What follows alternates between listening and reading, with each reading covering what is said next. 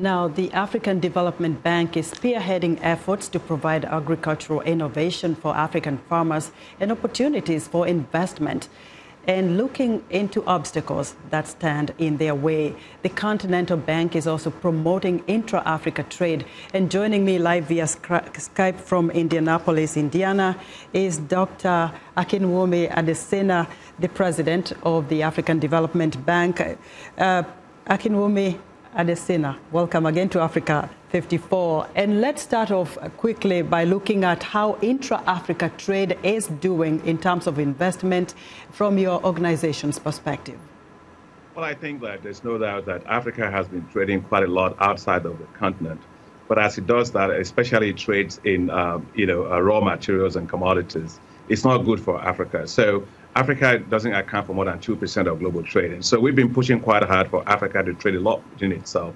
I think the Continental Free Trade Area, which was announced, is going to be, you're looking at combined GDP of $3.4 trillion. That will make that Continental Free Trade Area in Africa the largest in the world. And so, but to take advantage of that, we need to do a number of things. And so the African Development Bank is investing heavily in infrastructure just to get access to power so you can have industries that are actually able to process and add value to things. We're investing in transnational highways to link landlocked countries to coastal countries. We are investing in ports, in rail, and all the critical things that are necessary for infrastructure.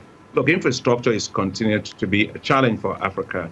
The gap that Africa has for infrastructure is anything between $68 billion to $108 billion a year. And so our role as Africa's Continental Bank is to continue to attract a lot of investment from the private sector to close that infrastructure gap. And I think we are succeeding quite well.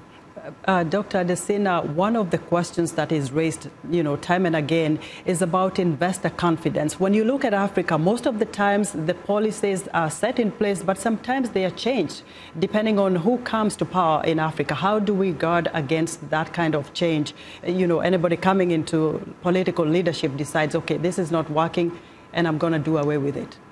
Well, Africa is not one country. Africa is made up of 54 countries. I must say that if you look at the Doing Business Global report that's published by the World Bank, you'll find that Africa, just over a year ago, accounted for over 30% of all the business and regulatory investments done global. If you look at foreign direct investment, in 2010 in Africa, it was no more than $10 billion. By last year, it was $60 billion. 6 out of the 10 fastest growing economies in the world are in Africa. And so the narrative is Africa is actually working. Now, just like you would go to Europe, you go to the United States, you go to everywhere, you find kinks when you're making transactions. That occurs in other places as well. It's not unique to Africa. African markets are not as risky as people think.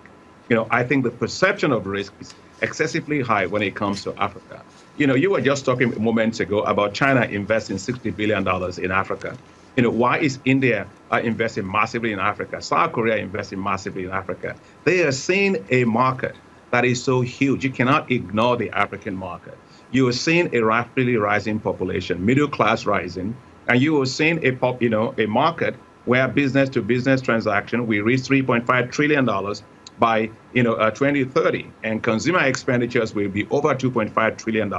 So the key is we are working to make sure, obviously, that investors can come to the continent and also have their capital work for them here. That's why the African Development Bank launched what's called the Africa Investment Forum, which is holding from 7th to the 9th of November in Johannesburg, South Africa.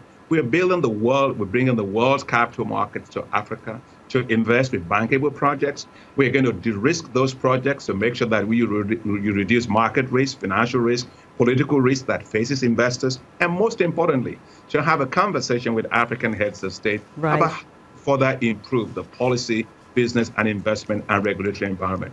We're doing everything we can to make sure investors can land their investments in Africa in a very smooth way. Dr. Adesina, thank you very much. Time is really not on our side today, but that's Dr. Akinwumi Adesina, the president of the African Development Bank, talking to us via Skype from Indianapolis.